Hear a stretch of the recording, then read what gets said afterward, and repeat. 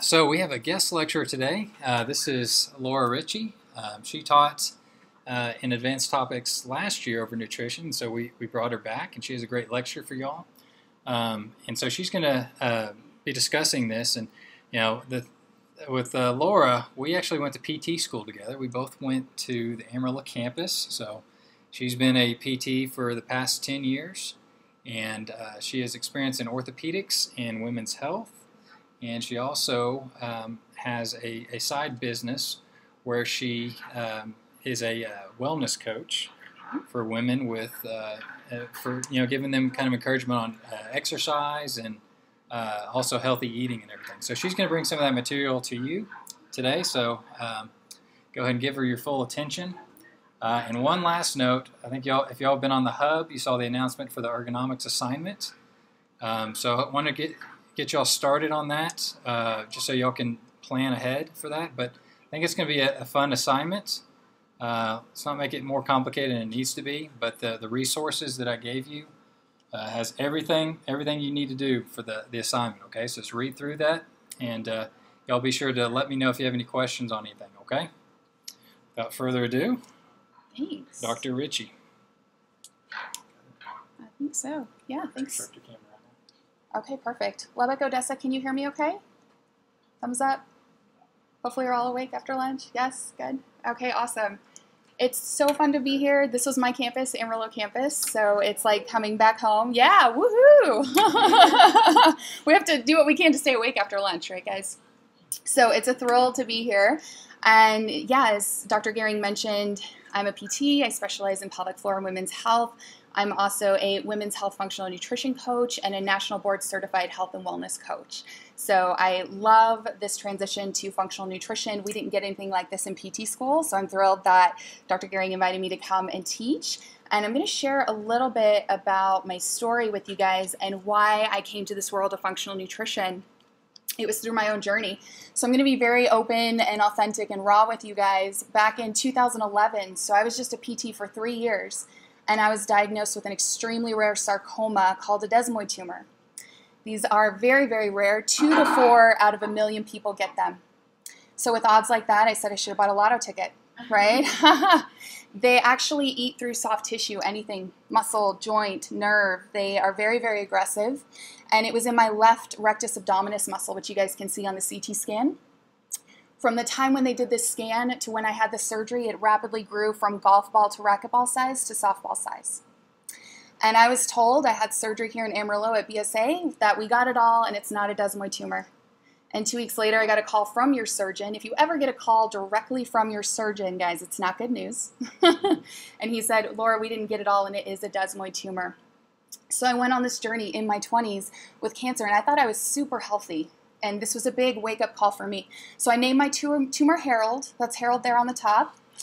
That you can see I had a big vertical incision, and about a year after they had took the tumor out, it was so large and had eaten through my left rectus that they had to fill my abdominal wall with synthetic mesh. The synthetic mesh caused me chronic pain for a year, and then a year almost exactly to the date, my abdomen blew up to that size that you see at the bottom, swelled up. I thought, oh my gosh, the tumor is back. It was actually a hernia. So I had another surgery to repair a hernia. And then a couple weeks after that, it herniated again.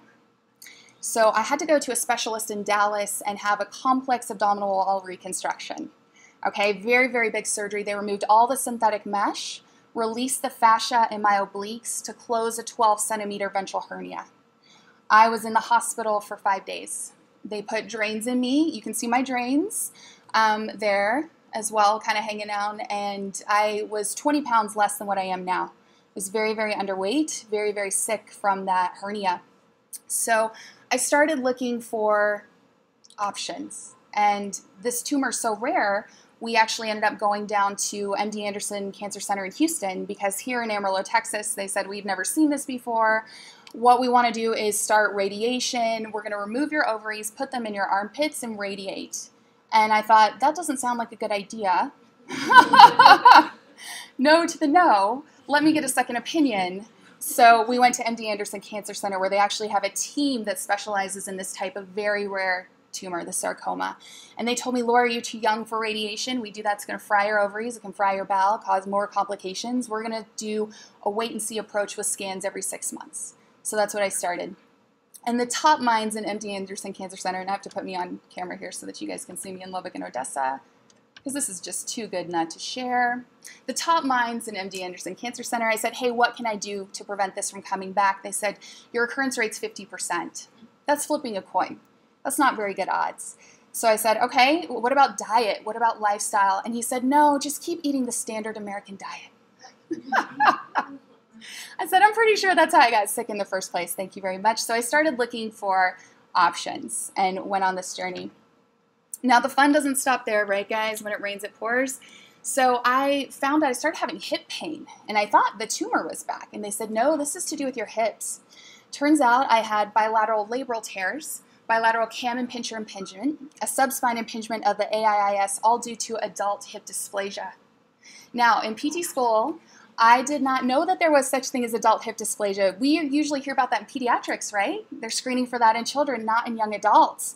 I was like, man, the good news just keeps on rolling, guys. Okay, what do we do for this? And they said, well, it's because of the acetabulum was so far anteverted and the femoral head was retroverted.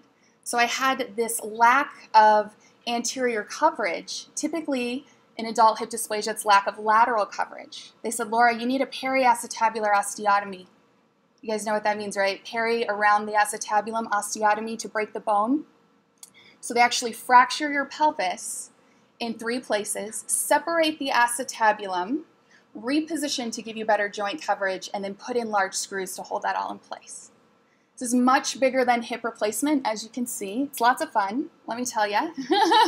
So I was on a walker for 6 weeks. Nothing more humbling than that, right? I had taught patients how to use a walker and crutches, but now I was the one on a walker and rehabilitating. And so that was quite the journey there. And then I started changing my diet. I got my own health coach and noticed improvement, but I was still having daily headaches and fatigue. And Western medicine told me you have chronic fatigue syndrome, you have fibromyalgia, there's nothing we can really do for you. And I knew I was eating too clean to feel that way. I'm in a nutritional endocrinology practitioner training program. We learned about Lyme disease. I went and got tested because I had a lot of the symptoms. Found out I had Lyme, chronic Lyme disease at this point. So those rashes that you see on my back, that's a Bartonella rash. That's a co-infection of Lyme disease. Very, very painful. And that top picture of my hands, just changing my diet. This was before I even started treatment for chronic Lyme. Just changing my diet. I used to take showers and baths and my joints would swell up and get inflamed and be really red and painful. And just changing my diet, you can see the difference in my hand. I started tracking and monitoring my symptoms.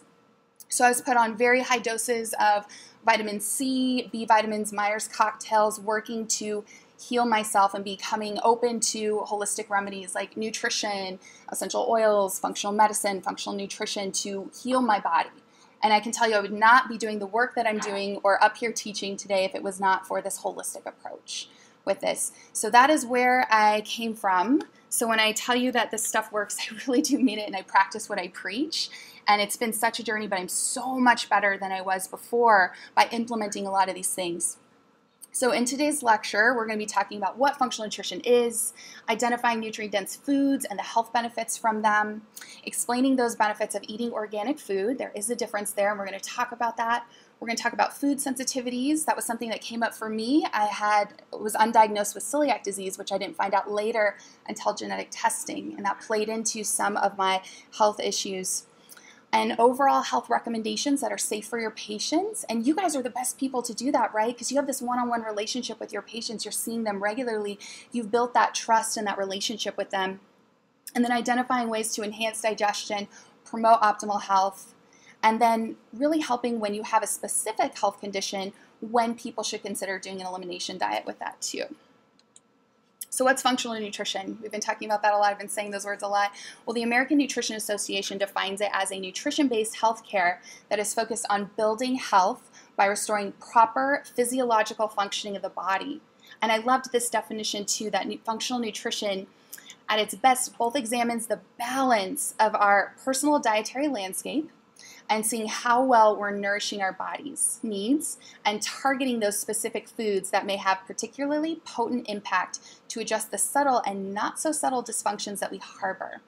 So basically, it's looking at the person as a whole and treating the underlying root cause.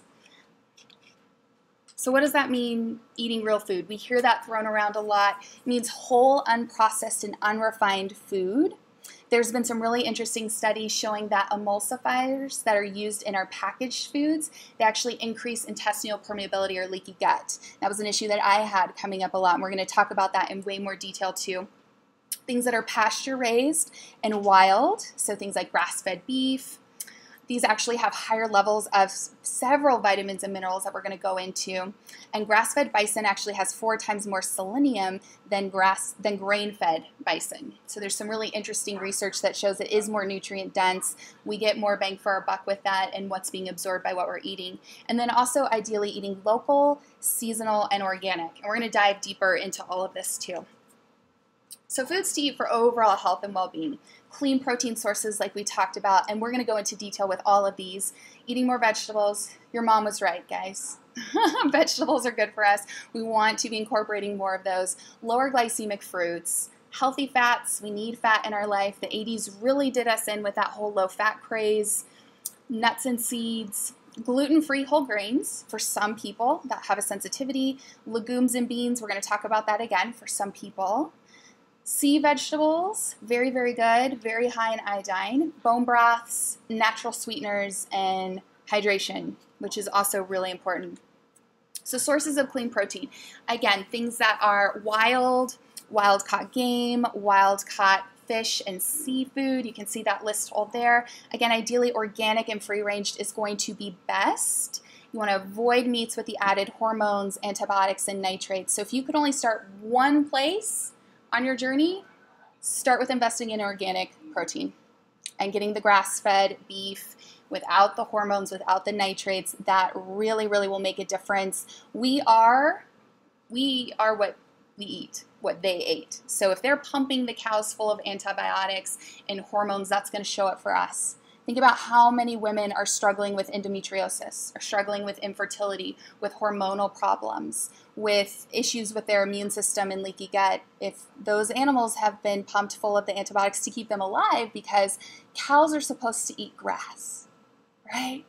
Not grain, not corn, not a bunch of stuff that fattens them up quickly to make a profit, that's going to affect us. So it's coming back to nature with a lot of these things. Vegetables, more vegetables the better. So there's different types. We have starchy vegetables. These are our root vegetables, things like yams, sweet potatoes, cassava, plantains. And we got our non-starchy vegetables. There's a whole list there for you guys. These are things that you typically think about vegetables. And ideally 75% of your plate should be those non-starchy vegetables.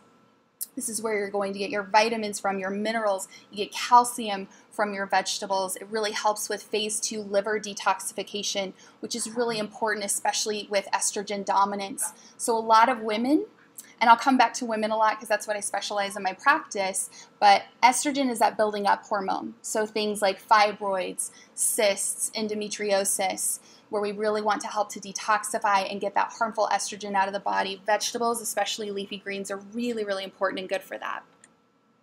And we want to eat a rainbow. Variety is the spice of life. So lots of deep, dark leafy greens. We want to see a really beautiful rainbow on your plate. Now, a caution I will say with nightshade vegetables, and this is more of my clinical experience with this, but for some people, not everybody, right? There's an exception to every rule, but for some, nightshades like tomatoes, red bell peppers, eggplants, potatoes, that's white potatoes, not sweet potatoes actually, but the white potatoes, and corn, those can be problematic for some people, especially with joint or spine pain. So I just want you to keep that in the back of your mind. That's a little clinical pearl with people. If you're doing PT on them, you're not seeing results with that, you may consider a 2-week elimination diet of nightshades.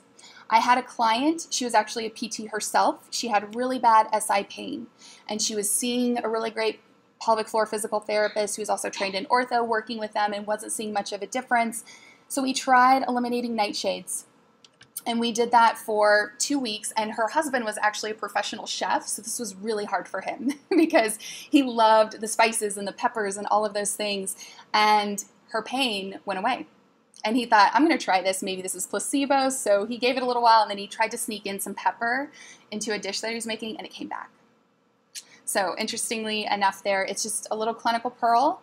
If you've got somebody with that joint or spine pain specifically, maybe worth doing a 2-week elimination diet on that. The World Health Organization actually recommends 10 servings of fruit and vegetables a day, but according to the Harvard School of Public Health, the average American consumes only 3 servings of fruits and vegetables. So we have some work to do in this area. Start slowly, too, I should say that, because you're not going to like me very much if you go from eating no fiber to a lot of fiber. So with everything, slow and steady, those little changes add up to big ones. Fermented vegetables, these are really important too. So these have that good, high quality probiotic foods that are going to support your gut health. So things like sauerkraut and kimchi and yogurt kefir, seed yogurts, kombucha. So for those of you guys, this is an example of kombucha. So it's a fermented tea that has those good gut bugs and probiotics in there to support your gut health. There's more of them than there is us. And the majority of your serotonin is actually produced in the gut. So the more things that we can do to help that, not only can it help our overall health, but also our mood. It's really, really interesting. So if you guys haven't tried some kombucha, give it a try. Miso. These are foods that are traditionally used. Lots of different cultures have their own fermented foods. So before we had refrigeration, this was how they stored these foods. And it's really amazing to help and support our immune system. So lower glycemic fruit, and not everybody, but I will say the majority of clients that come to see me, there's an underlying insulin resistance. And we can actually catch that by tracking their blood sugar and be able to predict 10 years down the road if they're headed towards diabetes, and especially type 2, and reverse that. That's cool, right? Because a client came to see me, so she said, Laura, I saw my endocrinologist. He said, yeah, you're trending toward diabetes. And she said, okay, what can I do to prevent that? He said, nothing, just keep doing what you're doing. Come back and see me in 6 months and we'll treat you for diabetes. Great. Sign me up. That sounds like fun, right? So she came to see me and we started changing her diet, monitoring her blood sugar, going on more of a low glycemic, lower carbohydrate, refined carbohydrate diet. And she improved. She reversed. She went back and they were confused and scratching their heads and saying, hey, we don't typically see this. Well, she changed her lifestyle. So that's really, really powerful with this. So again, in certain people, not everybody, but certain people, I tend to recommend a lower glycemic fruit with people, especially if they're not going to be diligently testing their blood sugar, so we can just be on the safer end there. But things like green apples instead of red have a higher sugar content, pears, berries, lemons, limes, and any unripened fruit. And fruit's good, guys. I don't want you guys to fear fruit. That's a much better choice than eating Ho-Hos, but when we're making decisions, if we're going more lower glycemic, you're going to see that a lot of your patients have diabetes, have other health issues, they've got heart disease, they've got things going on. Healthy fats. Fats are not bad. Do not fear fats. Fat does not make you fat. Sugar makes you fat.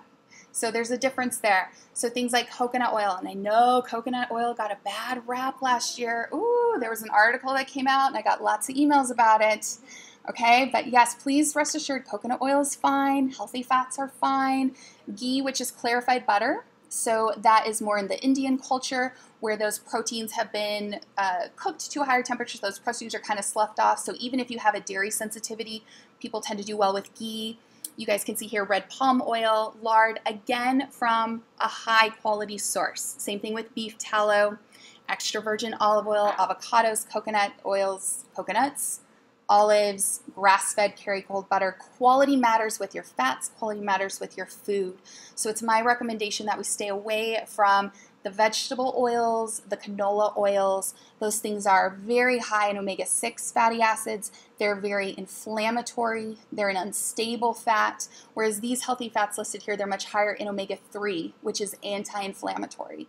So there's a difference there when looking at your healthy fats. Nuts and seeds, these are important too, right? There's healthy fats in there as well. Now, almonds and Brazil nuts, they're higher in omega-6s. Again, that tends to be a little bit more on the inflammatory side, so we always want to bring a balance with everything, right? Homeostasis there. So if you're doing a lot of omega-6 high nuts and seeds, maybe balance that out with some of the others too, and just be cautious with that. Again, variety is the spice of life. We don't want to just be eating all almonds, drinking almond milk, making everything with almond flour. We want to space it out and rotate our foods as much as possible too with these. And then for some, gluten-free whole grains, if tolerated. So things like gluten-free oats, and I specify gluten-free because a lot of oats are commonly cross-contaminated with gluten.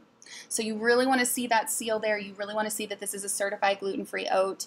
Things like brown rice, quinoa, buckwheat groats. Some patients may need to soak their grains before cooking them. So the grains actually have a protective mechanism. Nature's kind of cool, right? And it protects it with that phytic acid around that. So you can actually soak your grains for 24 hours to help reduce that, and it actually makes it much easier on the digestive system to be able to digest that. So that's a little tip there too. You may find that some people don't tolerate grains, but if they soak them and they have soaked and sprouted grains, they do really well with that. So it's a little tip there for your people too. And we'll talk more about gluten in just a little bit and go into that in more detail as well. Legumes and beans, again, if tolerated, some people have a sensitivity to legumes and beans. Some people don't. Some people find that if they soak them ahead of time, they do well. And there's a bio-individuality to this. I wish I could tell you, hey, here's the perfect diet for everybody. It's going to work for everybody. That would make my job way easy, right? And you guys know there's the paleo, there's vegan, there's autoimmune paleo, there's all of these different things. So it's really about working with my clients and specifying to their specific needs and what their body needs during that time. So I'm giving you generalizations here with everything. And sea vegetables. These are really, really good. And I encourage you to try some. Sea snacks is a great way to kind of start with that process, but things like wakame, nori, things, they wrap your sushi around with that, really high in iodine.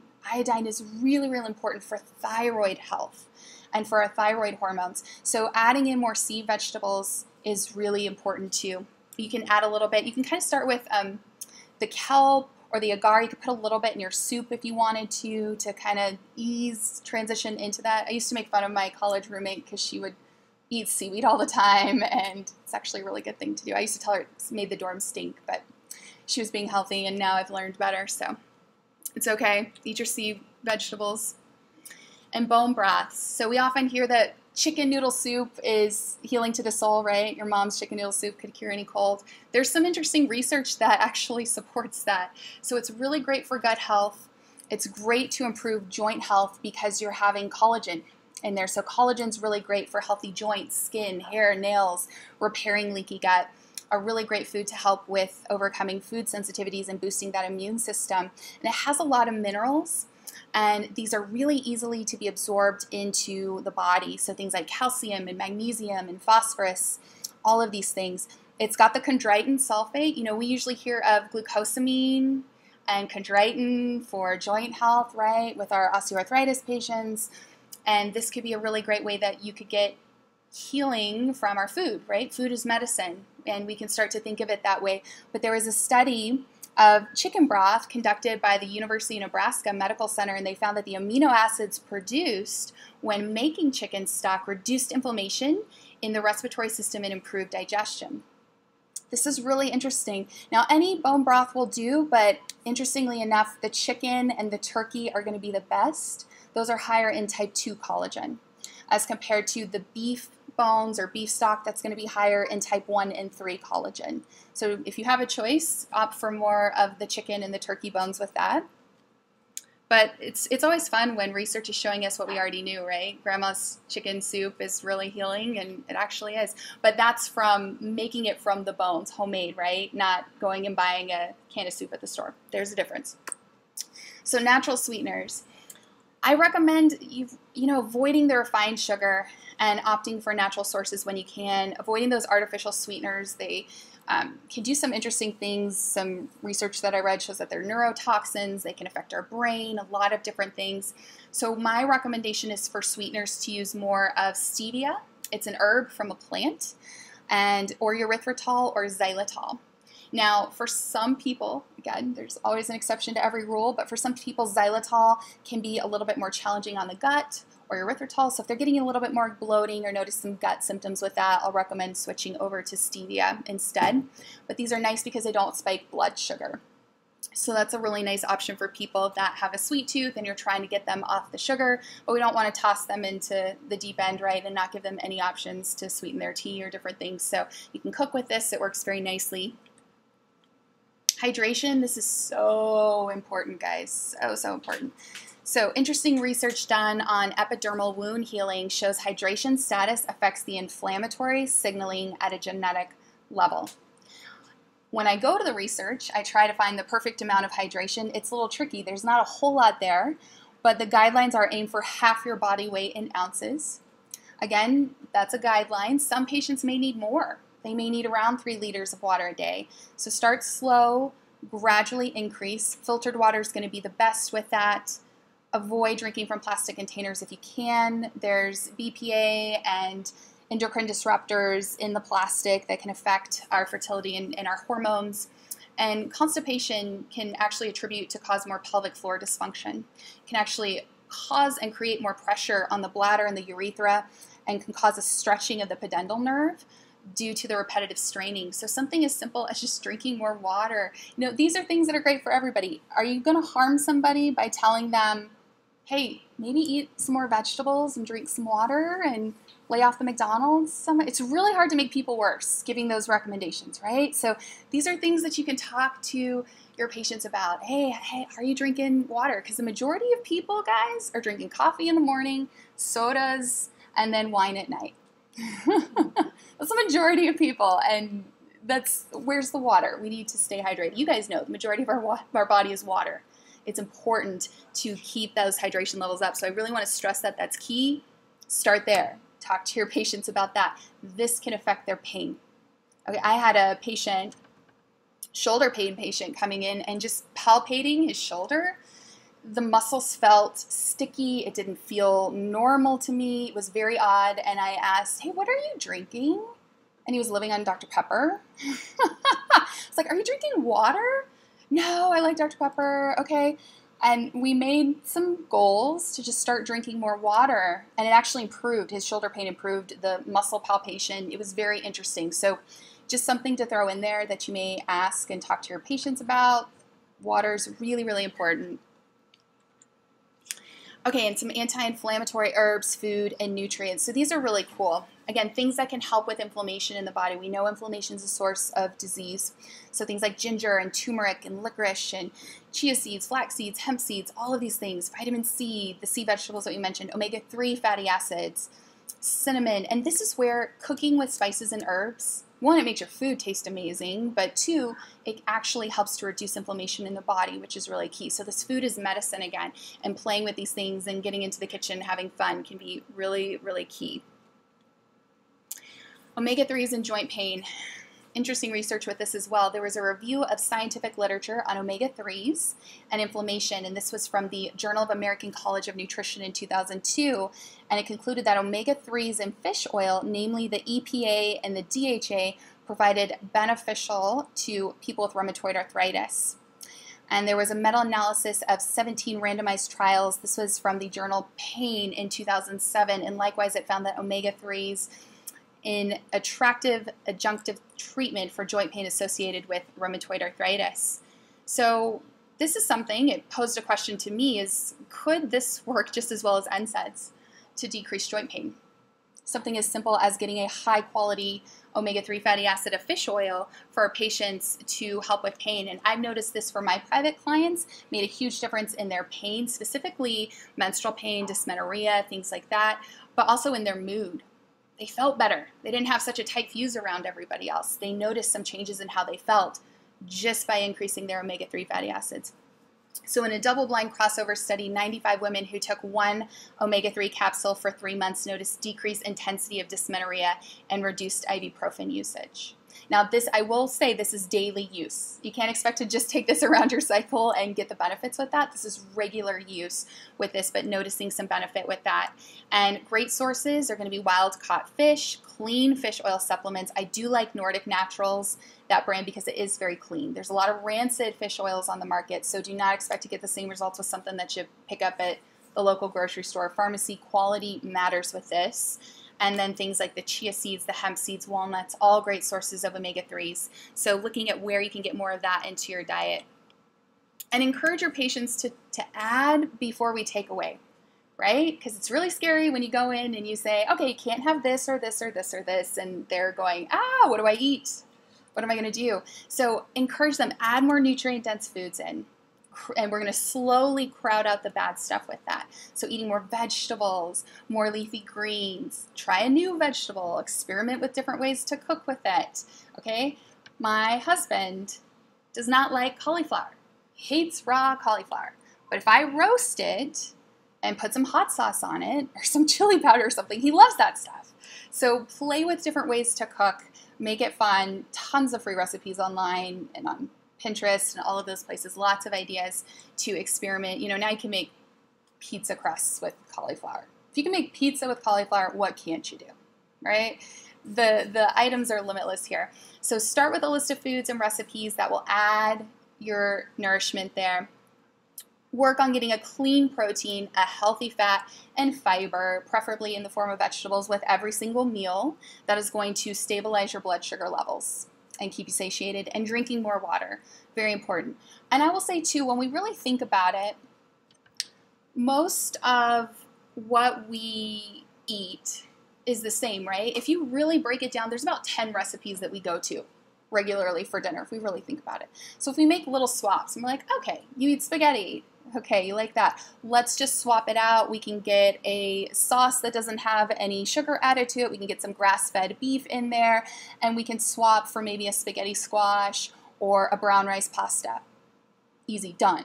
And then you've just empowered them. And if we break it down, like instead of feeling like I need a million recipes that are healthy, let's just start with 5 or 10 and work our way up with that. That takes the pressure off a little bit.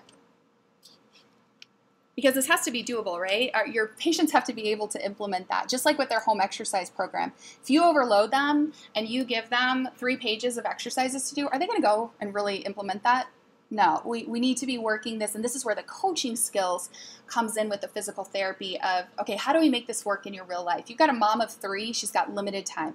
What can you really focus on? What are those big tidbits that you can give her to help her to be able to implement those things? Because if you overwhelm them, they're just going to throw their hands up and go, it's too much. So we're here to be a friend and support system for them with that.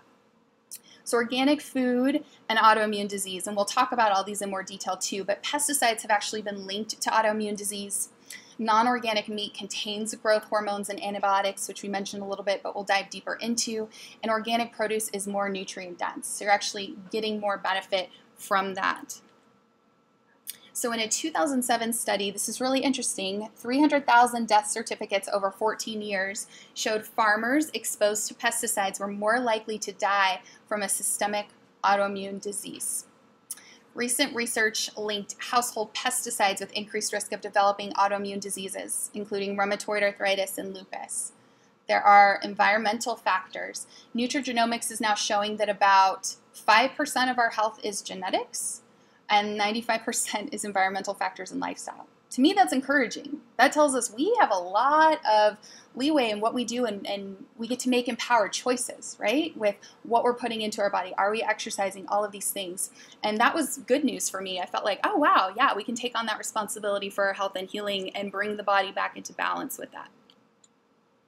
So growth hormone and antibiotics in non-organic meat. So American livestock is regularly injected with engineered growth hormones, again, to increase the size, ramp up the milk production. It's all about the bottom line, the dollar there, right, to make more money. Growth hormones may increase insulin-like growth factor, and this can increase the risk of breast, prostate, and other cancers. Chickens, cows, and pigs, they're routinely giving antibiotics due to the susceptibility from infection because they're crowded, they're in dirty living conditions. And that frequent use of antibiotics breeds antibiotic-resistant supergerms, and this affects our immune system and has a challenge fighting and dealing with the the gut microbiome and the health there. You know, cows are meant to run free, not be all tied up in this little thing and getting sick and these living conditions. Chickens too. Chickens are supposed to eat bugs. They're supposed to run around farms. So when we mess with nature, there are consequences with that. And for me, what I found in my healing journey is it's all about coming back to the basics. It's coming back to the foundations of the way that our grandparents lived in it. Our grandparents and great-grandparents, there wasn't organic and conventional. There was just food. That was it. It was all the same. Organic is more nutrient dense, so it's actually richer in nutrients and antioxidants. It's lower in heavy metals and pesticides.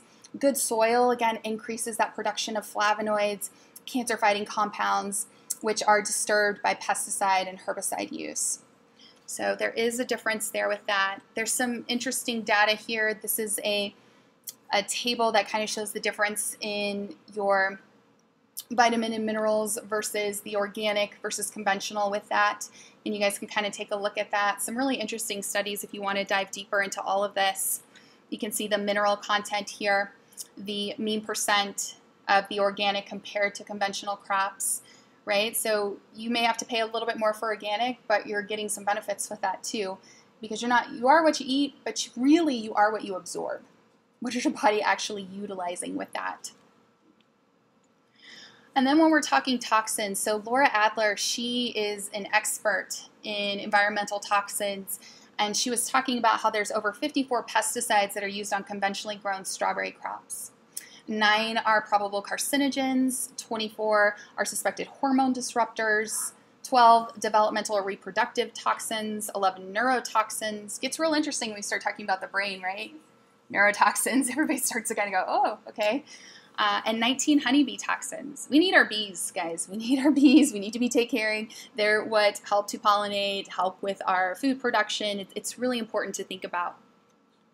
So the Environmental Working Group, I love this, and you can check them out online. They're a great resource, but they have a clean 15 and a dirty dozen. So if you cannot afford to get organic every single time, right? You guys are grad students. You have to make decisions, right? Money's a little tight right now. So this is a list that you can buy non-organic. So screenshot that, put it on your phone when you're going grocery shopping. These are the least pesticide residue is on these foods. So you could get them conventional.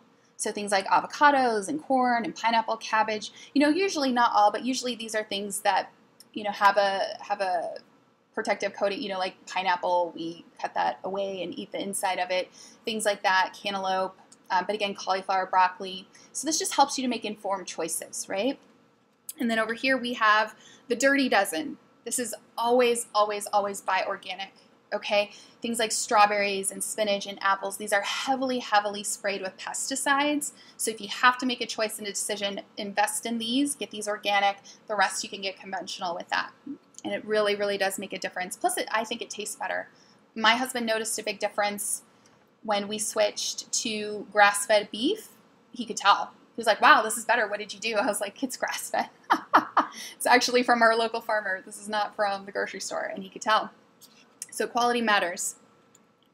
Because we know that these aren't the same, right?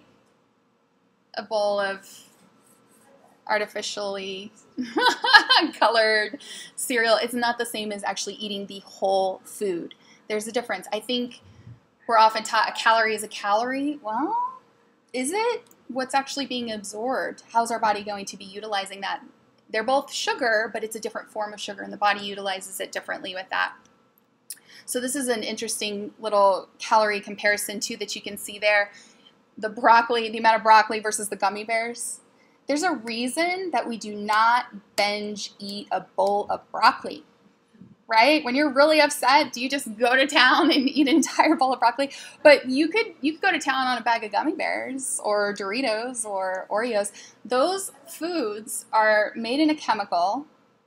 They're made in a lab. They're smart, and they're designed to be full of fat and sugar and things that highlight and pop up in our brain and are addictive. Sugar's addictive. So that's why it's interesting. It's really hard to overeat whole foods like celery and broccoli and things like that. That's another good thing. You usually stop when you're full. Plus, you're actually absorbing vitamins and minerals and nutrients. So your body says, yeah, I'm full. But if we pump it full of sugar, it's not getting those vitamins and minerals and nutrients. So it keeps saying, no, I'm still hungry. Like, you're not giving me what I need right now. All right, inflammatory foods. Stay with me, guys. Take a deep breath. We're going to go here together. I've got you. Okay, so the processed foods, the chemical additives, the gluten.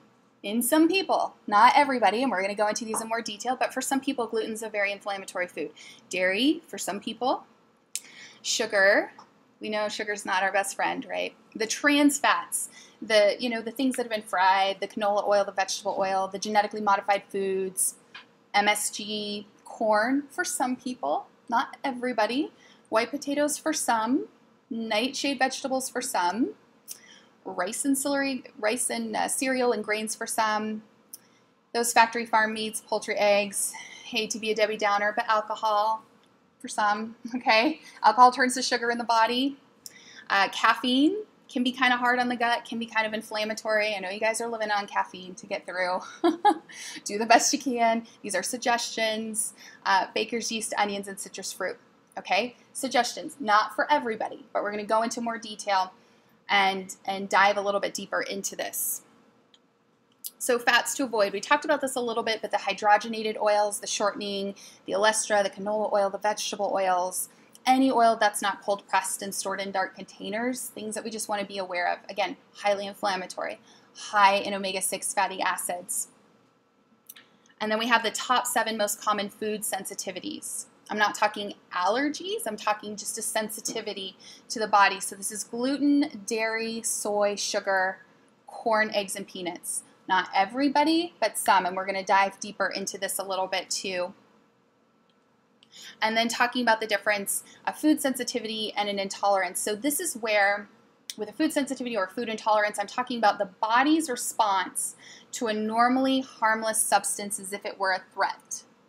Okay, so the body's immune system is now triggered. I'm not talking about food allergy, you're going into anaphylactic shock, you need an EpiPen or be rushed to the ER. I'm just talking about the body's immune systems are triggered and functioned with that. Some other common allergens, actually allergic reactions, so things like shellfish. My husband's allergic to shellfish. Tree nuts, strawberries, citrus, oats, and yeast. So again, difference between a sensitivity versus an allergen. And we're going to dive a little bit deeper into the role of the gut. So 70 to 80% of your immune system is actually in the gut. Your immune system fortifies your intestinal wall with the immune cells to destroy pathogens. The body is very, very cool in that way. But when you think about the digestive tract, it really is an open tube from mouth to anus, right? We need some protection going on to protect us. And food is technically not inside your body until it passes through the lining of your intestinal wall and it goes into the bloodstream with that.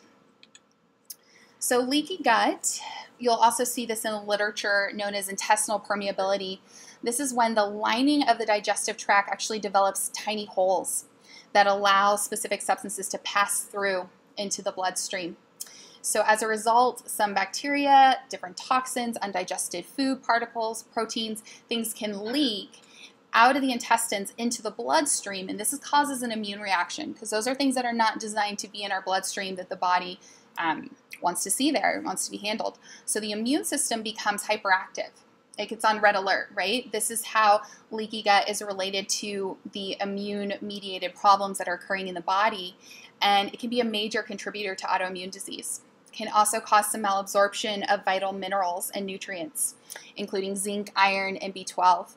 So Dr. Fasano, you'll see here a lot of the research by him. He's kind of the leading guy in the research with leaky gut, intestinal permeability, gluten, autoimmune disease, a lot of that stuff, this leading research that is coming out.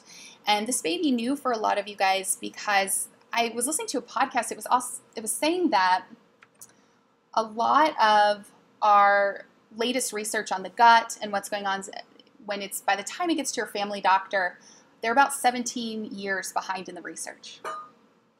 Whoa. Can you imagine carrying around a cell phone 17 years old? Like, it's different, but it's hard, right? They run these family practices. It's hard for them to keep up with the latest research, be learning about these things to actually be able to implement that with their patients. So this is some new stuff that I'm excited to share with you guys, and it's becoming more and more mainstream. More and more doctors are becoming aware of this, which is really cool to see. But there's a lot of research to back this up. And this is a really cool image from Dr. Axe. I liked this. I'm a visual person. So it kind of shows this cycle that we have here when we have that intestinal inflammation of the gut lining, then that can lead to nutrient malabsorption, specifically B12, magnesium, iron, things that are really important to the body. That can create an immune response, that can cause more GI issues, food intolerances, and that can lead to autoimmune disease. So it's this cycle. And this is what we're talking about. I feel like this image is really cool because it shows what's going on in a little bit better image. But we see the little finger-like projections there, the villi. So that helps to increase the surface area. And what happens is, for a lot of different reasons, and we'll go into those, we have the tight junctions that hold together the cell. So I forget that you guys can't see me when I'm talking Lubbock and Odessa. So we've got the villi that increases the surface area there. And then we have the tight junctions. So the lining of the intestinal wall, it's one cell layer thick. Okay, that's kind of a fragile system when you think about it. We've got one cell layer that's protecting us. And then those tight junctions are holding everything together. So they're like the bouncers in the bar. Right? They let the good guys in. They say, hey, come in, you're nutrients, we need you. And they keep the bad guys out. Okay, you're a protein, you're a bacteria, you're a toxin, whatever. You need to be excreted through the body. We don't want you here. Okay? But what happens is, over time, can be different things. Can be gluten. That could be a cause. So gluten, when you ingest gluten, it releases a chemical called zonulin. Zonulin controls those tight junctions, opening and closing, and zonulin opens them up.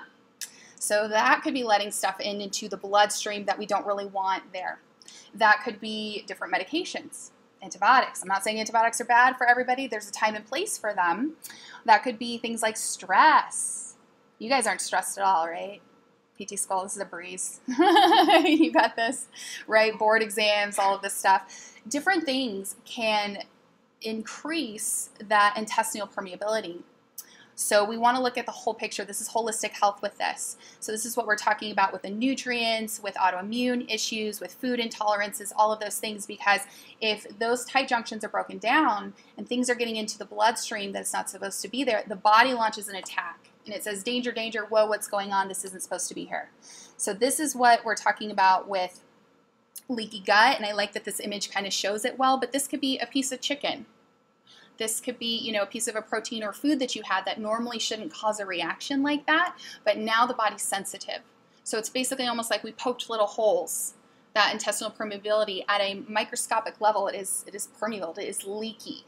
Kind of like that colander, like things are now coming through that shouldn't be there. So lots of different causes, right? Food sensitivities can be one. A lack of chewing. We're going to talk about that more. But research is showing, and I've got the article towards the end, but ideally we should be chewing our food 40 times per bite. Who's doing that? Normally people chew about 6 times per bite. Okay, so digestion starts in the mouth. And we should ideally be liquefying our food, making it easily to be absorbed. There was one of my instructors told us about a story about a victim in the Holocaust, and they were only given so much food, tiny little pieces of food, and he would chew and chew and chew and chew and chew that tiny little piece of bread. And he survived, I think, because he was really absorbing that tiny little piece of food that he had while other people were starving. I don't know, it's kind of interesting, but that could be a place to start with yourself. You be the inspiration for your patients, right? That's what we're here to do. But just slowing down, chewing our food, liquefying our food so that it's easily absorbed in the body is really important. So start with basics. Maybe don't even change your diet. Just chew your food really good. Weak digestive enzymes. Digestive enzymes are really important. I will usually start with clients there, getting them on a good digestive enzyme. Digestive enzymes, we start to produce less and less as we age. With that, again, if we're not chewing our food correctly, if we're eating distracted, all of these things can affect the absorption. So sometimes getting on a good digestive enzyme can help because they become weak, bless you. Medications, so again, people that are on pain medications for long periods of time, opioids, NSAIDs, these things.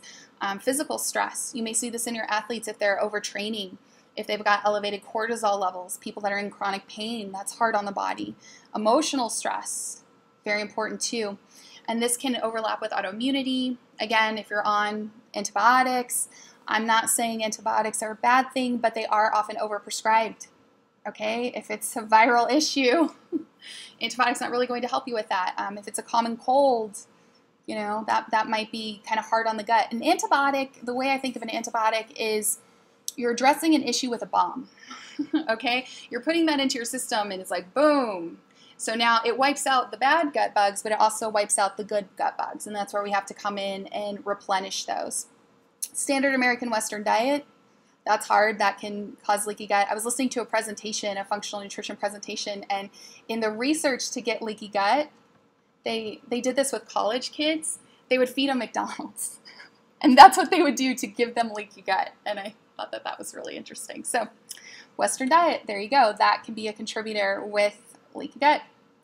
Dysbiosis, so that is when we don't have a synergy between the good gut bugs and the bad gut bugs, and the bad gut bugs overpower. We have an imbalance there, that's dysbiosis. Yeast overgrowth, we also hear of candida overgrowth, yeast infections, but also candida overgrowth in the gut itself. Infectious bacterial overgrowth, toxin overload, lots of things that can cause leaky gut. Now, I was eating a really, really clean diet for a long time and still having fatigue and headaches and different issues. And guess what? Having an underlying Lyme disease infection will contribute to leaky gut. So it's about getting to the underlying root cause of what's going on. Food is a start. For me, nutrition was a diagnostic tool because I knew something's not right with this, and I kept going, and that's how I found it. But we've got to get to those underlying layers and figure out what's going on with that. And again, this is just another image that kind of shows stress, the toxins, the food particles, different drugs, different things that can contribute to that GI inflammation, contributing to leaky gut, which can cause food intolerances, because now those little pieces of chicken or whatever it is that you're eating, the immune system is on red alert with that. So now we're having immune system issues, and that can in turn turn into autoimmunity. So you can go to PubMed in all of your free time and search, and the latest that I did here, so there was over 13,000 articles on intestinal permeability. What I was really encouraged to see digging in the research is there's more and more on leaky gut too. Before, you had to search intestinal permeability, and now leaky gut is becoming more of a buzzword in the research too that you can find, which is exciting. So what do? We go on an elimination diet. This is what I recommend for my clients. Again, those top 7 food sensitivities are gluten, dairy, sugar, soy, corn, peanuts, and eggs. This doesn't mean that you have to start and completely take all of those things out of your diet.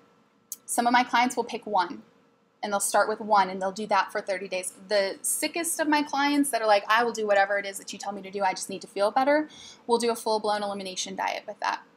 So they will take whatever that is out for 30 days, and so we do a removal, and then we do a reintroduction and a provocation test with that.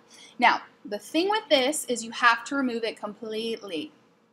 It's like being pregnant, okay? You either are pregnant or you're not pregnant. You cannot be a little bit pregnant, right?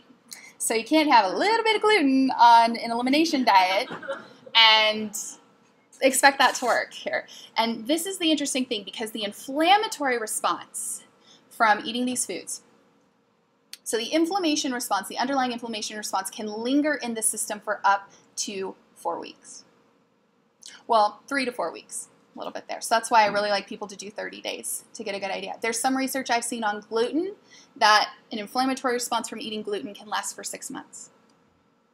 Okay, so this is why the clients that come to me and they're like, but I only eat yogurt once a week. And I'm like, well, that inflammation can be sticking around for about 3 weeks after you're eating that. So that's why I really recommend 30 days, 100% elimination diet with this. And then we reintroduce one at a time. One at a time, that's really important. Please don't take all of that out for 30 days and then throw everything back in. And if you have a response, you have no idea what caused it, right? So we have to be really strategic with this. So say you took gluten out. Okay, we took gluten out for 30 days, then we're going to reintroduce it. For breakfast, we're going to have gluten. That's easy. Pancakes, cereal, toast. It's like in everything for breakfast. You notice if you have any symptoms. And because of leaky gut, because this is now a systemic thing and can affect the whole body, your symptoms could be headaches, your symptoms could be fatigue, it could be mood, it could be a rash, it could be blemishes on your face, it could be a lot of different things. So you monitor and you become a detective with your symptoms to see what's going on with that. If you're okay, you didn't have any symptoms, you add in more for lunch, right? Pizza, pasta, sandwiches, whatever you want there. Notice how you feel. And then same thing with dinner. Add that in, notice how you feel. First sign of symptoms, take it out. I used to have horrible, horrible acne. And 3 months of going gluten, dairy, sugar-free, my face completely cleared up. My skin looked better. People were like, oh my gosh, what are you doing? I was like, I'm eating clean. I took out inflammatory foods from my diet. So it makes a big difference with that. Huge. For my clients, their cycles will regulate. Now, this is a marathon, not a sprint. And for some of this stuff, it may take about 3 months of removing these foods for you to really notice a difference. Okay, now I'm just saying this is for people that have health issues, right? If you feel great, you have tons of energy, you can train well, you do all this stuff, you have no problems, no physical pain, who am I to tell you what to eat, right? You do you, okay? But if you're having issues, this may be something that you might consider. I was having horrible migraines in PT school, horrible. You can ask Dr. Gary. I would study with ice in my head, okay? There was one day that, it's not Dr. Potter now, Renee, see, changes, guys. You come back, everything changes. So she actually kicked me out of lab because I had ice on my head, and I was like, no, I can do it. I can do it. She was like, Laura, you have ice on your head. Go home. Like, she kicked me out of lab. And I went through so many things. What? You guys are wishing she would kick you out of lab. Now, see, don't come back with ice packs and tell her I told you that story. But the thing is, I tried so many different things. I tried PT, I tried all this stuff. And then I found out through genetic testing that I had celiac disease. Wow. And I had an endoscopy and blood testing that told me, nope, you don't have celiac. But intuitively I knew because I did an elimination diet. I felt like poo when I ate gluten. Okay, and then the genetics showed otherwise. So it's something to try. If you're struggling with health issues, this is something to try with an elimination diet, something to talk to your clients about. Okay, for me, it's gluten, dairy, and sugar with that, and your body will tell you. So I've been off gluten, dairy, sugar, what is this, like 2013 completely, and the one thing that I really, really missed was cheesecake from the Cheesecake Factory. The good stuff, right, guys? Not the stuff from the grocery store, like the good stuff. There was one cheesecake that was gluten-free, was the Godiva chocolate. Yes, right? Bonus. And I ate that on a vacation. This was like 4 years after I had taken it all out, and I got the worst migraine headache and was in bed for 24 hours. On vacation, not worth it. So your body will tell you. So I know what my symptoms are when I try to reintroduce stuff, and you get to make that choice. This is where we're informed and empowered patients, right? You can choose, is that little bit of gluten worth it, or dairy? But you don't know until you take it out completely. Because if you're eating those things regularly on all the time in a mixture or whatever, and you have this underlying feeling like, sometimes my clients are like, gosh, I didn't realize how bad I was feeling till I took that stuff out. Because we just get used to the normal, right? So this is something that you can try. Try it with yourself, play with it, maybe talk to your patients about it. But the elimination diet can be really, really powerful.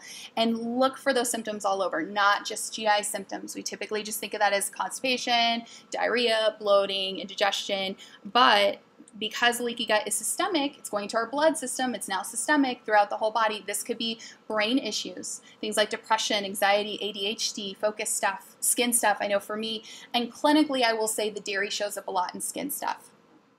The eczema, the psoriasis, the acne, things like that. Thyroid issues. How many people have Hashimoto's and hypothyroidism? That's like rampant now. Everybody's having thyroid problems and things. Again, the constipation, the diarrhea, the stuff that we think of, but adrenal insufficiency. People that just feel run down. They're tired all the time. They go to their doctor and say, hey, I'm having all this fatigue. And the doctor runs a bunch of labs and goes, I don't know what to tell you. Like these are really important things to be aware of and to start looking at. Joints, joint health, rheumatoid arthritis, fibromyalgia, headaches for me. I went from having a migraine about 5 days out of the week to now doing about 2 times a month. And I can control it with essential oils and magnesium and a couple things. That changed my quality of life, guys. To be honest, I don't know how I made it through PT school. By the grace of God, and ice packs apparently, but you know, nutrition made a huge difference for me. And then frequent colds. This was another thing that I would get a lot, especially when I was working in the clinic my first couple years. You know, before I got sick, it was a sign with the cancer. I was getting infections all the time, upper respiratory tract infections, sinus infection. I was in and out of the doctor's office on antibiotics and stuff all the time. I haven't had a single issue with that since changing my diet. It was a game changer for me. So indications of an elimination diet, these are things like, you know, obviously if you have an allergic reaction to something, you shouldn't be taking that. But arthritis, you know, inflammation in the body, asthma, these are things, all of these things. And you guys can look here. How many of your clients are struggling with some of these things? Chronic fatigue, okay, inability to release weight, autoimmune issues, muscle and joint pain, migraine headaches. These things could be contributing to it. So it's a piece of it. I'm not saying the nutrition is an end-all be-all, but I'm saying it's a piece of it. And if you've got those patients in your clinic that are not getting better, it's time to start exploring some of these other options and digging deeper, maybe looking at their gut health and the food that they're eating. Oh, my full poop emoji didn't show up on this one, but I put a poop emoji there just for you guys to make sure that you're awake. So Bristol stool chart, this is important, right? You would not believe how many people do not understand that they have a problem with their bowels until you show them a picture. They think that type 1 little deer poop type stool stuff is normal. That is not normal, okay? So it's very, very important for you to have a conversation about this. Everybody poops. It's okay. We can talk about poop, promise. And very, very important. So we want ideally a type 3 to 4. Bowel movement. Okay, if we're getting towards a type 1, 2, that's more constipation, type 5, 6, 7. Oh, we're making everybody uncomfortable here at the Amarillo campus. But you guys wanted to talk about this after lunch, right? But this is important to talk about. So I actually recommend having this stool chart, printing it out, having it at your clinic, and showing your patients. Because you'll ask your patients, oh, do you have constipation, diarrhea? Nope. And then you're like, oh, show me what's going on here. And they're like, yep. And you're like, you're constipated. Okay, so that's giving you an idea because this is very revealing of what's going on with their gut health and how well they're absorbing their food and how well their digestive system is functioning. And I know in the world of pelvic floor and women's health, they may be coming in with pelvic pain. It's never just about the pain or the issues. Often those patients have underlying gas, bloating, indigestion, ulcerative colitis, Crohn's, IBS, a lot of other things, and that's affecting, we got to look at the body as a whole, guys. It's very important. Okay, common therapeutic elimination diets. So you're going to see gluten-free diets, casein-free or dairy-free diets, gluten-free and casein-free, so gluten and dairy, nightshade-free, we talked about these. I just want you to be aware of them in case your patients come in and they tell you that they're on a special diet, so you kind of know what's going on with them. Let's talk about gluten. Okay, it's a huge cause of inflammation and leaky gut. And Dr. Fasano's research was showing that everyone has a temporary leaky gut after eating gluten. Everybody. You eat gluten, you have a temporary leaky gut. It's really just a matter of how well your gut health is, how well your overall health and function is as to whether or not your body has an issue with that. The gut, the lining of the gut turns over about every 7 to 10 days. The body is designed to heal itself, to repair that. So if you're in really good health and you don't have an issue with that, yeah, you could have gluten and do just fine. Some people, it's really hard on them and they notice other health issues. The antibodies to gluten actually attack the thyroid. So it's my recommendation if you have thyroid symptoms or you've been diagnosed with a thyroid issue that you take gluten out. I was actually able to reverse my Hashimoto's. So the antibodies that they check, that's basically like the number of bullets that are being shot at your thyroid. We want no bullets shot at our thyroid, right? And your antibody levels can be very high.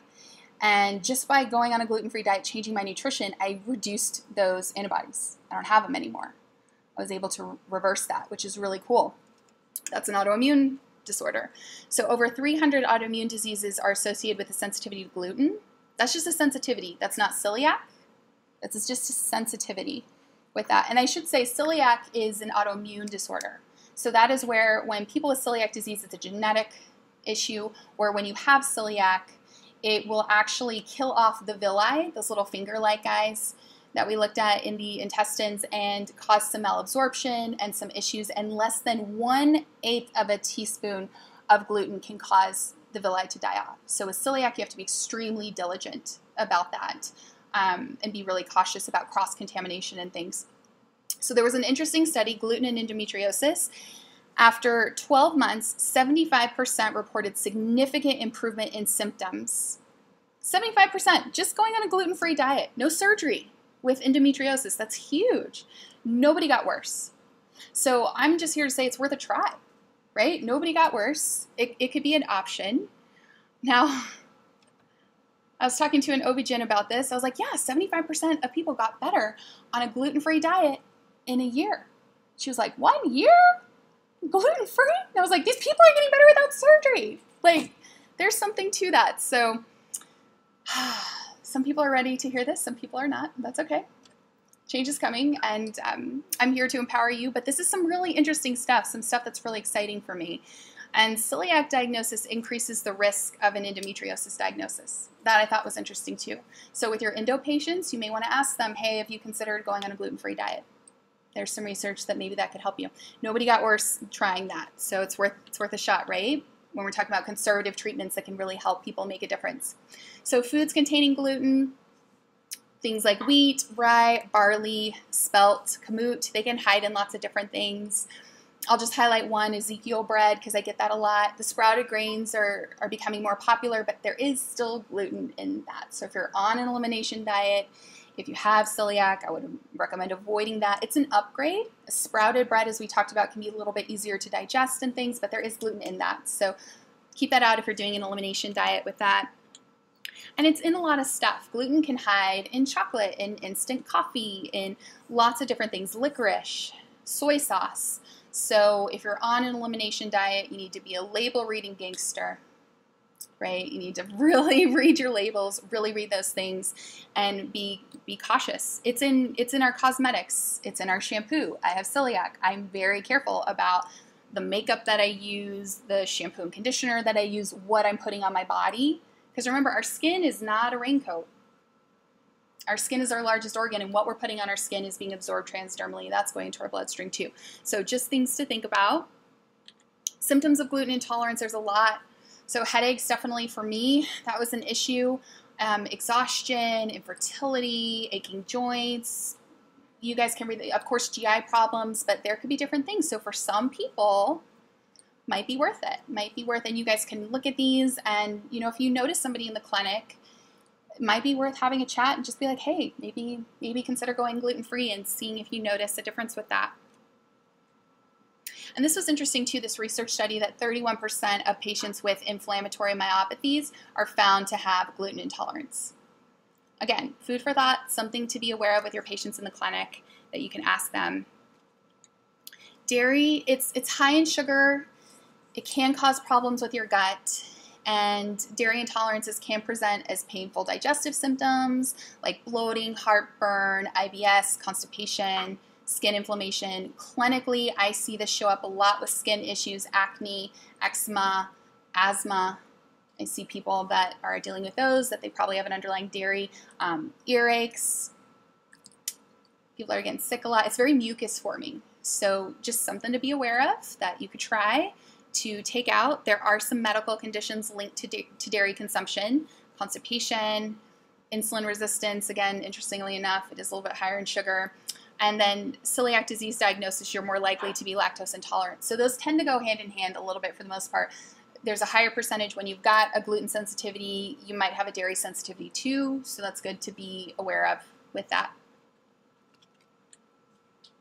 So foods containing dairy, anything with casein, with whey, with malt, if it has lacto in there, and then buzzwords that you're going to see like reading a menu or looking at things, curd, pudding, custard, and many artificial flavorings and colorings can also have dairy in there too.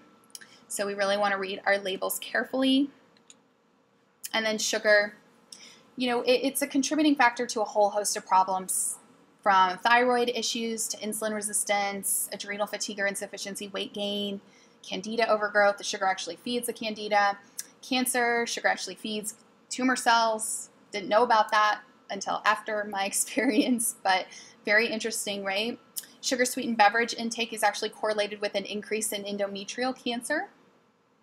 And we want to work on reducing sugar intake, but this can be hard because a lot of us are addicted, right? Sugar is highly addictive.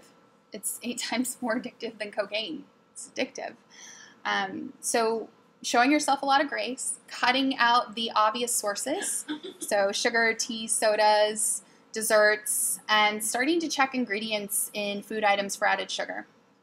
And if necessary, you may need to cut back on fruit for a little while. In really severe cases, when I've got clients that are really struggling with chronic yeast, we may need to cut back on fruit for a little while and go to those more lower glycemic fruits like we were talking about before for them, and use stevia as a replacement with that. That's really important. You can actually calculate the sugar content. So you can find the number of grams of sugar in 1 serving, and 4 grams of sugar is about 1 teaspoon. Now, the American Heart Association recommends women consume a daily maximum of about 6 teaspoons. That's 24 grams of added sugar. And sugar is that beyond what food naturally contains. So it's interesting when we start looking because it's hidden in a lot of stuff. There's lots of names for sugar: molasses, evaporated cane juice, honey, syrup. You know, sugar is sugar. Sugar is sugar. So the sucrose, the dextrose, the fructose, all of that is sugar. So this is kind of interesting to just show you guys what that looks like in real life. So this is the amount of sugar in a Venti 20-ounce milk and whipped cream Starbucks. This is 64 grams of sugar. Okay, and then, but we're not going to get a Venti, right? Maybe a Grande. Okay, so we can go to all of these different ones. So we've got 20 ounces here, the Venti. This is our 60 ounces. This is 50 grams of sugar. It's kind of a lot. You wouldn't just kick this back, right? Or tell your kids, hey, just eat all this. But there's so much that's kind of hidden there. This is what's in a 12-ounce can of Coke. But we're not usually getting a 12-ounce, right? We're getting the big super gulp, whatever the heck those things are. But this is 39 grams of sugar. So this is 9 1/3 teaspoon of sugar. And it gets a little shocking when you're actually like measuring it out, right? When you're taking that teaspoon and putting it all into a bag. But that's interesting. And this is from 2000. This is a half a pound of sugar. This is back, the data that I could find was from 2009. And this is what the average American was eating per day. I'm sure it's way more now. But that's a lot. That's a lot of sugar. And again, we wouldn't just put this back and kick it back and eat that, but essentially that's what we're doing. So really being aware and looking at labels and things that we're eating is really key. And getting rid of the main ones, and you don't have to worry about this so much if you're eating whole food. If you're eating food that's not in a package, it makes it a lot easier with that. But kind of shocking, kind of interesting, right? Soy. You know, soy, a lot of it's genetically modified. It can have elevated levels of formaldehyde, the genetically modified soy that is there, which is a type 1 carcinogen, likely to cause cancer. It can mimic estrogen in the body. Again, estrogen is that building up hormone in the body. I've had some clients that before they saw me, they were on soy milk and, you know, lots and lots of soy, like especially if they're going vegan and they're doing more plant-based protein, and we're having a lot of problems with, you know, fibroids and cysts and things. It is that building up there. So many pelvic pain conditions can result from, or they're worsened by estrogen dominance. And you just want to be aware of that, right? So soy hides in many processed foods. Again, focus on eating whole foods and you don't have to worry about that too much. And ideally, going back to more of a plant-based paleo diet. I think paleo is a good place to start, but I think people tend to go really heavy on the meats and stuff with that. And we want, again, 75% of our plate to be vegetables. That's really important for us. Adding in those clean proteins, a little bit of nuts and seeds is a really great place to start as just a general recommendation. But we need to find what works best for each person. I have some clients that thrive on a vegan diet. I have some that don't. I have some that thrive on a paleo diet and some that don't. So these are baselines for everybody, but I really encourage people to be detectives and biohack and find what works best for them and what diet they feel best on, because there is that bioindividuality that we want to be aware of. So individualizing your nutrition is going to be very, very important. And because there's lots of different things, right? There's biochemical individuality. We're going through different phases of life. If there's exposures to things, the genetics, our gender, all of those things, the activity level, you may need to get way more calories in if you're an athlete than if you're a more sedentary person. So really tweaking things to meet your needs is really, really important with this, and finding what works best.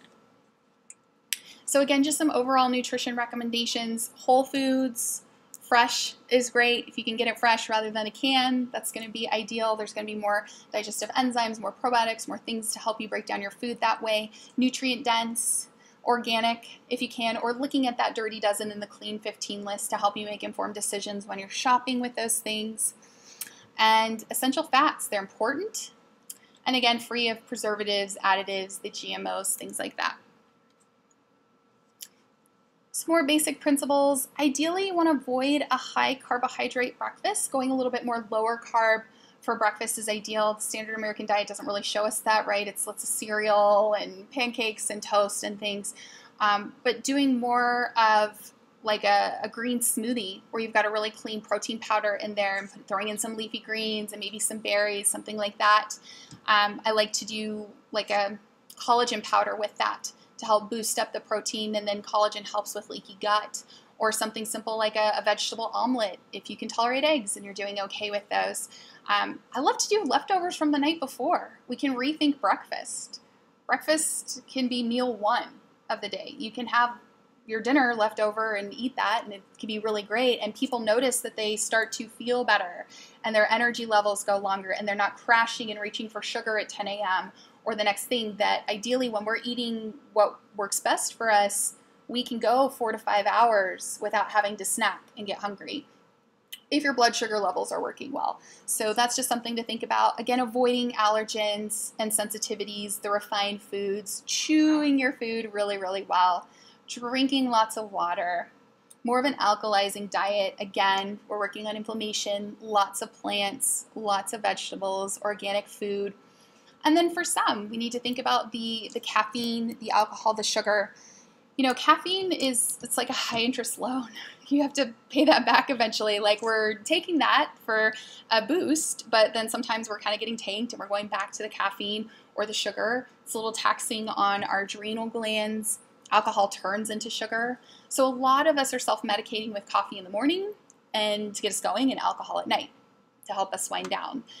And it's just something to be aware of, with where you are in your healing journey with those things. And sugar. Getting exercise, you guys know that. You guys are the experts in the musculoskeletal system and movement and all of that. Sleep, so important. One night of poor sleep can make you more insulin resistant the following day. Sleep is the number one cause of fatigue and feeling burned out. So remember that, guys, as you're cramming and studying for stuff, like, really be cognizant of your sleep, and maybe even ask your patients about sleep, because it can affect their pain, it can affect their blood sugar levels. We're looking at people holistically. It's that whole picture. Consider going gluten-free if you have some of the symptoms that were mentioned. If you're struggling with a health issue, it can be a game changer for you. It was for me. And keep your blood sugar levels balanced, ideally. And that helps when you're eating the clean fat, the protein, and the fiber. That combination works really well to keep you satiated and keep those blood sugar levels from spiking, right? Because when we're having something like, the standard American diet, cereal, toast, donut, whatever you want to call it, shoots your blood sugar up really, really high, and then you crash. Boom, you come down, and that energy's gone. So you're going for the next thing, right? The power drinks, the whatever, and then crash. This is the blood sugar roller coaster, where if we're eating balanced food, whatever you eat is going to increase your blood sugar, but ideally we have these little spikes, and then it kind of comes down and we stay normal. We're not going into these big up and downs, and you feel that, right? We've all been on that roller coaster ride of eating lots of candy or donuts or whatever, and then having that energy crash. So you're getting that temporary relief, but then you feel even more depleted after. So just something to kind of think about there too. And load up on the fresh foods.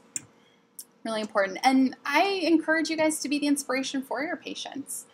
Carry your water bottle around. Have that with you. Talk to them about hydration and what they're eating. They're going to follow your lead on that, right? They trust you. You built that relationship with them. And then tips to enhance your digestion. praying or showing gratitude before eating is really, really, really powerful, or taking some deep breaths. So this helps to put you in that calming state to actually digest your food. If you're in a stressed out state, your body's not going to be able to absorb that completely. So putting you in more of a parasympathetic state where you can rest and digest and eat. Again, eating in a calm state and then chewing your food well. There's that research article for you guys on the 40 chews per bite. And maybe not, don't go and try to do that right away, but be cognizant. Chew, slow down, take some deep breaths, eat your meals, and then just see what your normal is and just work on liquefying your food. You're going to get better absorption. For some of my clients, just working with chewing really well and not even changing their diet made a difference in bloating and GI symptoms and gas, like foundations, hydration. Are you chewing your food well? Are you eating in a stressed out state? All of those things are really, really important. And then, don't eat when you're distracted, and that's hard, right? We want to be on our phones. We're in this technology age, but slowing down, avoiding rushing, avoiding eating in the car, stuff, dining rather than eating. Really, if you can, take the time, set the table. Even if you could do that with one meal, where you just sit and you eat and you're present for your food, can help with your digestion. That's the big takeaway that I want to say with this. Like, take one thing from this talk today. We talked about a lot of stuff. Take one thing that you can implement for yourself. Maybe that's drinking more water. Maybe that's chewing your food. But start there, and those small changes add up to big ones. That's why with my private health coaching clients, I do not put them on an elimination diet right out of the gate. They're going to run for the hills. They're never going to come back and see me. They're going to be like, this chick is crazy. Okay, slow, adding in more water, adding in more vegetables. We build the foundation up is really, really important with that. And eat with pleasant people. In a soothing environment, right? This is not the time to have a discussion about stressful things or be around toxic, negative people. All of these things, it's important. It's important to slow down when we're eating. For some people, doing a teaspoon of Bragg's apple cider vinegar, you want the Bragg's, it's got the mother, it's got those probiotics in there. That's the gross stuff around the bottom of the bottle. That's what you want. That is good. It's not gross. It looks a little gross, but it's going to help you. So doing just a teaspoon and working up to a tablespoon, and you can add that in water and drink that, game changer. I cannot tell you how many of my clients that their acid reflux, their issues, their bloating after meals went away with just adding that in. That's simple, that's inexpensive, and that's a really easy way to help them, because a lot of people think with acid reflux it's too much acid. It's actually your hydrochloric acid in the stomach is not producing enough. It's a lack of acid to break that down, which is important. Again, if you're having trouble still digesting and you've implemented all of these things, try digestive enzyme. That can be a really, really big help with people, especially if you're doing a lot of more protein. If you're eating a raw, plant-based diet, you're getting a lot of digestive enzymes in that, you may not need it, but if you're doing more protein or things, you may want to add in that digestive enzyme. And probiotics. And look for one that has a variety of different strains in there to help. We want to help replenish those good gut bugs. And then this is just pillars for optimal health, right? Eating real whole foods, staying hydrated with clean filtered water, finding some form of movement you love to do and do it daily, taking time for rest and pleasure. This is so important, guys. These are the pillars. So nutrition's a pillar. It's important, right? But we also have movement. We also have stress management. We also have sleep and finding joy and pleasure in life, finding your why. That's really, really, really important. Laughter is the best medicine, so finding something to laugh at, breathing, those big, deep diaphragmatic breaths. My nephew was born yesterday. I got to go see him at the hospital. It was really exciting. And I was just watching him in awe. And you watch babies, and they just breathe. They've got that big, deep belly breath. They do it naturally. And so many of us don't. We're stressed out. We're breathing up here. We're chest breathers and having all these issues. Just working on breath. Coming back to the basics is really important, and staying in the present moment. All of these are really, really key. So what to look for in your patients? How can you implement this into the clinic, into what you're doing? Ask general questions about their nutrition and diet. Hey, are you on any special diets? What are you doing for those? Are you staying hydrated? Are you drinking half of your body weight in water each day? Show them the Bristol stool chart. Have a discussion. Hey, what are your bowel movements looking like? And show them the chart, because they'll tell you nothing's wrong, and then they'll point out, I promise you, it's shocking, but Get the chart out. Talk to them about their bowel movements. Hey, what's your digestion like? Do you have gas or bloating after you eat? Are you uncomfortable? A lot of people think that's normal. Maybe they've had that for their whole life and they don't understand that, oh, wow, I've been constipated for my whole life and I have pain after eating, and that's not normal. And we can start to help them with that. Hey, are they taking a vitamin D supplement or a fish oil supplement? Maybe that's something that can help them with their mood, with their joint pain, with different things. We're the people that they come to, right? They're seeing us a lot. And physical therapy is huge, but it's a piece of the puzzle. And this is something to think about when, 75% of your patients are doing so good and there's that small percentage that you're racking your brain and thinking of all these things and you're talking to people who are like, what's going on? This could be a piece of the puzzle. So ask these questions.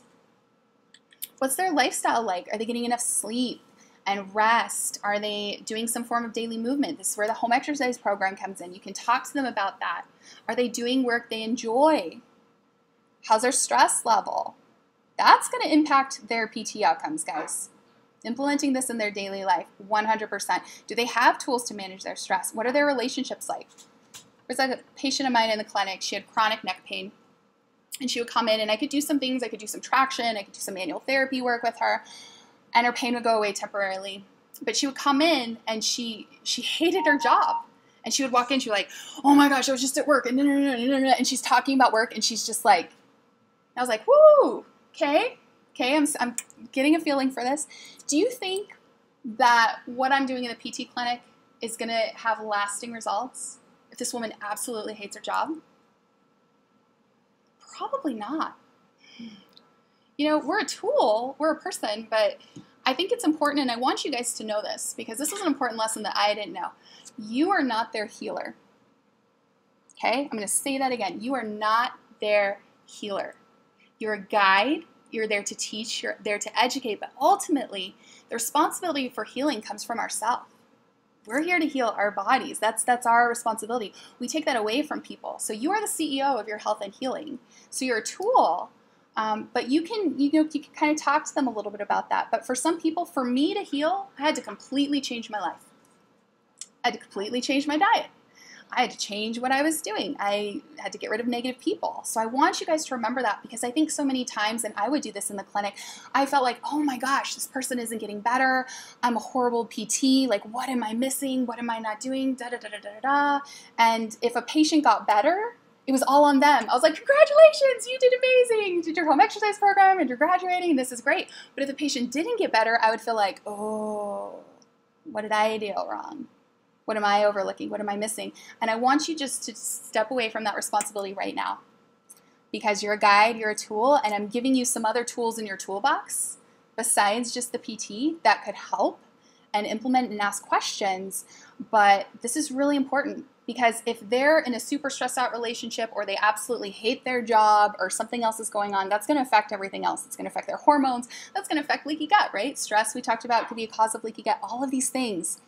And this is where sometimes you have to have a conversation with them and be like, okay, every time you come in and talk about your job, everything gets stressed out and tied up, and, I can do some stuff temporarily. I can teach you a home exercise program, but let's start to look at everything holistically. When do you have pain? When does your pain get better?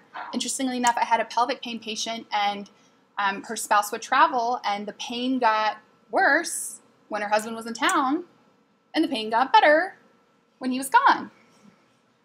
Okay, it's interesting. Tell me about your relationship. What's kind of going on there? Again, we need to ask questions. Ask questions. Start figuring out stuff. There are musculoskeletal problems with things, absolutely.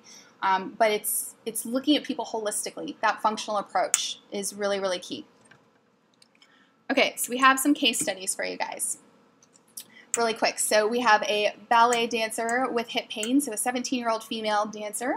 She presents to the ER with fatigue, weight loss, amenorrhea, right hip pain, groin and knee pain, and back pain.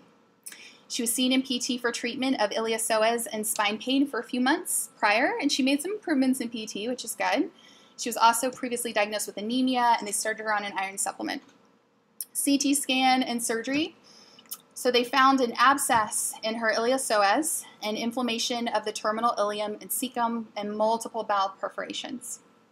So there was a treatment follow-up for Crohn's disease, and it rendered her healthy at a year follow-up. So this is just, it's kind of interesting, right? She went to PT, she got a little bit better, but an underlying diagnosis of Crohn's came up. So this is where asking those questions, looking at it holistically, that was a piece of her healing that was going on with that. So another case study, low back pain and pelvic and joint pain. 41-year-old female with Crohn's disease presents with a chronic history of low back pain and pelvic and joint pain. A history of traumatic spine and pelvic fracture, an MVA, and coccyx fracture during delivery of her only child. She is stressed by her slow recovery from delivery and being newly at home with her 18-month-old daughter. How might you consider nutrition as a role in her recovery?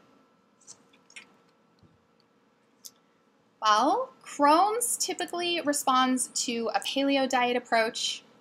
We want to crowd out the sugar and the grains. Again, an anti-inflammatory diet. Bone broth can be a really, really great thing to do to increase the minerals. It's great for leaky gut, help with that collagen.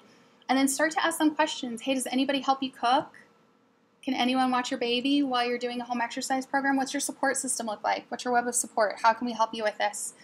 And maybe collaborating with a nutritionist, a health coach, getting these people in, her family doctor, her OB-GYN, all these people to support her is really, really key. So asking those questions. And again, fear is not a very good motivating factor. And I'll talk to you guys a little bit. So there was some research that I was reading about people that have heart attacks, and they'll go to their doctor, and their doctor will tell them, hey, you have to change your diet or you're going to die again. You're going to have a heart attack and die. And fear as a motivating factor only lasted for about 90 days. And then they were back to just eating whatever they were doing before, doing the same stuff. So what I find is it's really important to tune people into their why, right? This is the coaching that comes. Like, are they being compliant with their home exercise programs? You know, get them in tune with their why. Why do they want it? Like, what's going on? You know, it's one thing to say, okay, well, I want to get rid of my knee pain. Well, why? Well, I want to be able to sit on the floor and play with my grandkids. There's your why. Let's talk about that. Let's implement that into your home exercise program to motivate them. You got to find that big why, their big vision, that bigger thing. It's easier with athletes, right? Athletes are in tune with their why. They know. They're super compliant with their home exercise program too. But how can we pull that in with the average person and work with them and make this work?